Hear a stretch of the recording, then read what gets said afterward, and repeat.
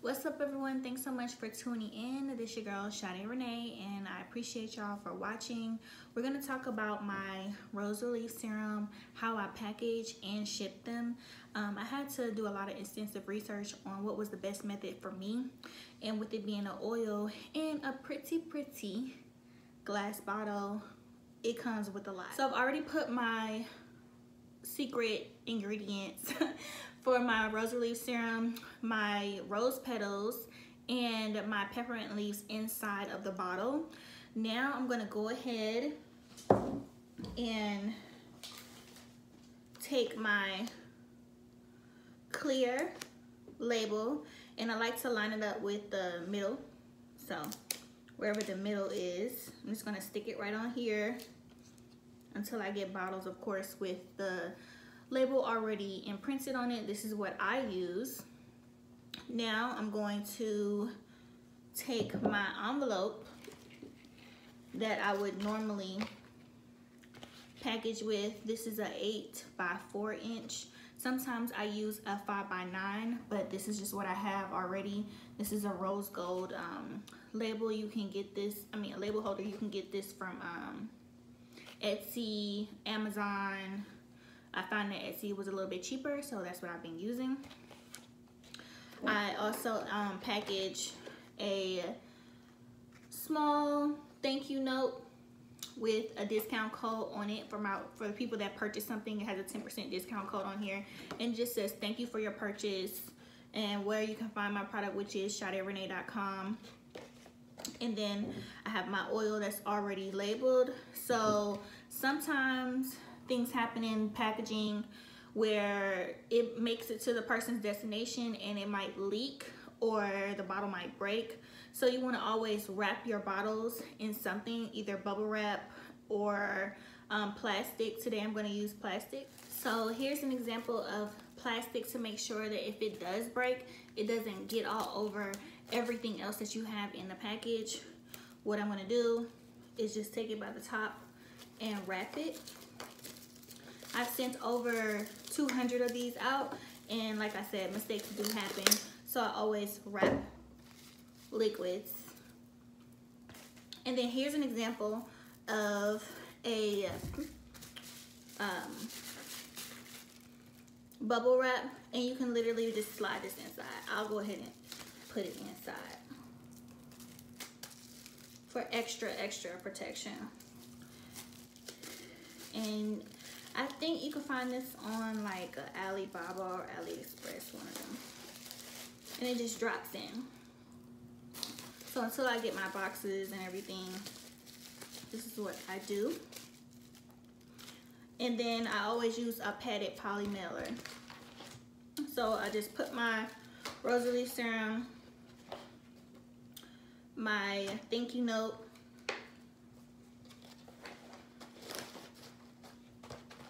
and then we're going to jump into how much it weighs and how to use Shipstation.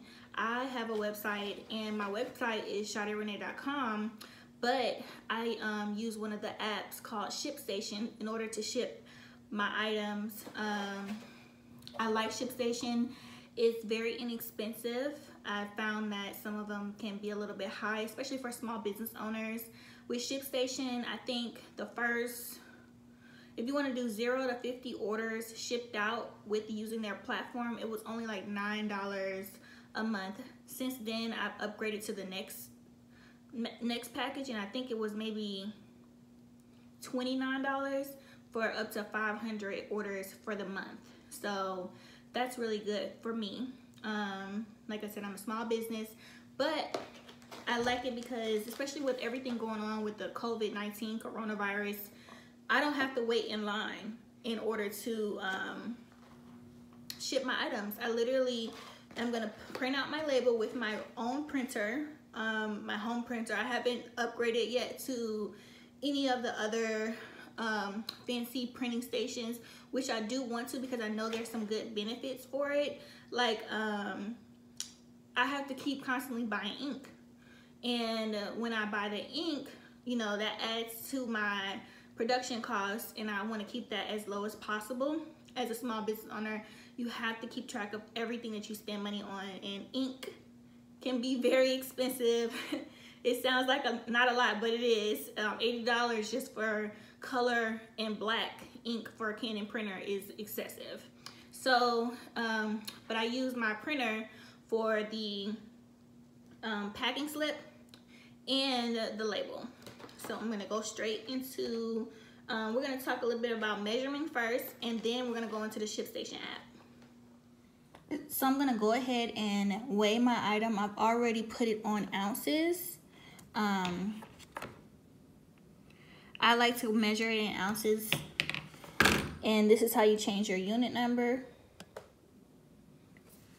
But I'm gonna go ahead and leave it on ounces. It's already on tear, so you know you always want to start with 0 before jumping into measuring anything, so that it does not affect what you're gonna be shipping out. And then, like I said, I've already packaged everything up, so I'm just gonna lay it there. And I already know that it's 5, but I'm just showing you all. And this is with the oil and everything else included. So we have 5 ounces. Now we're gonna move to the Shipstation app.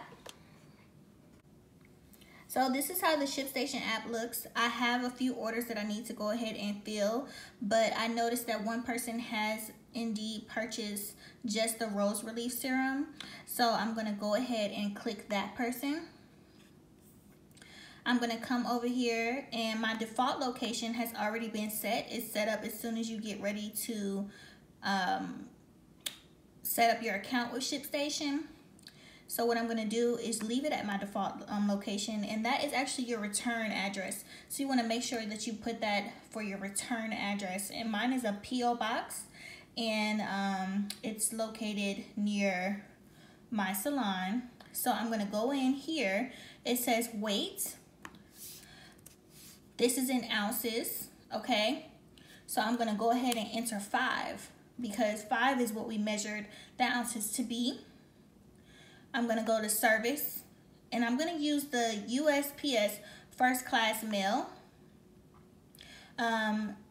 This service is actually really good because it's the most inexpensive, but it has no protection if something happens unless you put insurance. Versus priority mail might be a little higher, but you get tracking and you get $50 of insurance included. I've had some issues with first class mail, but I just feel like when people are purchasing something so small, it's okay to use the first class mail, and if I have to replace it, I go ahead and replace it myself instead of going through the system with the post office and trying to get them to replace it. So I always click package, and then once you click package, you see the rate comes up based off of their location, and the delivery time is 2 days. So I'm gonna go up here, and I'm gonna show you how it looks with priority mail. The rate will change to $7.02 versus the previous amount because of it having that insurance and stuff already included with the priority mail. And the delivery time also changed to 1 day versus 2 days. So it's a little bit faster because it gets pushed through the system and you pay a lot more. But for me, like I said, I usually do the first class mail, half the price in shipping. And that way when I'm doing like specials where I say free shipping and stuff, this is the option that I'm gonna use. You can still do a delivery confirmation and a signature confirmation, and these also change the rates. So let's see, with delivery confirmation, it changes it to, oh, it keeps it the same, but the signature confirmation on this one actually goes up $2, about $2. And then you can also add insurance if you want, but I'm just gonna do delivery confirmation for now, and that includes tracking. So once you've done that, basically all you have to do is create your label, and then once the label is created, Sorry, I know my light is like in y'all's glare. Once the label is created, it'll take you to this screen, and all of your information from previous is right here. It already says 5 ounces, USPS first class mail, and it's a package with delivery confirmation, no insurance. And then on this side it says how much the item is, how much the confirmation costs, and what the required balance is. So the total required is $3.21. I already had a balance on here of $3.46 because as you get ready to purchase your stamps, your postage, I usually try to buy like $40 or so more. So if I was in a negative, I would just enter in $20, right? And then it would say, I would get an email from stamps.com and it would say, you just purchased $20 worth of stamps, which is postage, so that you do not have to wait in line. So I'm gonna go ahead and purchase $20 so that my resulting balance will be $20.25 after I ship this item. So then you can create a test label so that you can view it, or you can go ahead and create the label and it will print it out. I'm gonna go ahead and print the label.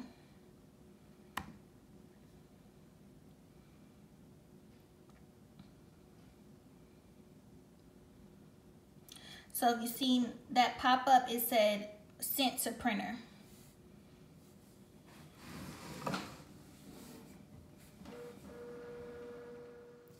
So in your settings for Shipstation, you can go ahead and print 2 labels on each form. This is sticker paper from Avery Labels. But if this was a regular printed sheet, all you would do is cut it down the middle and tape it to your package. But because I have it set where it prints on this sticker paper, all I'm gonna do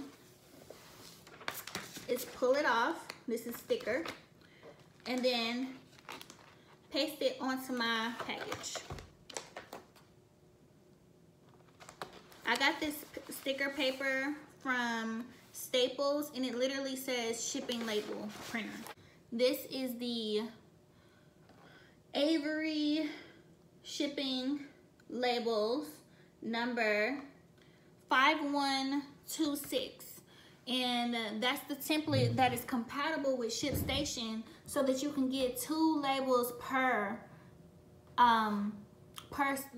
print. Like I said, you do not have to make this investment. Me, with having over 100 orders sometimes, this one has 200 labels, 100 sheets. So with 100 sheets, I can make 200 labels out of this. And as you can see, this box is empty, so I need to go refill. And all you do is upload it into, you just put it in your regular Canon printer. I have a Canon printer from Walmart, like nothing fancy. I'll drop the link to the printer below so that you can see it.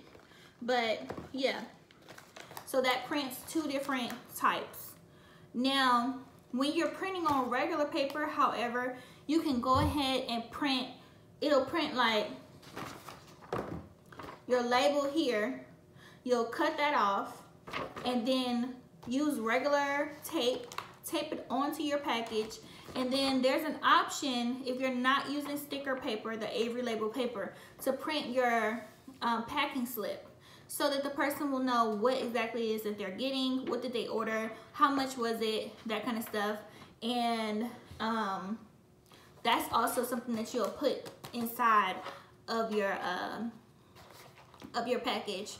But like I said, because I already had my printer label set up where it was going to print 2 labels, because once you get a lot of orders, you can start printing literally every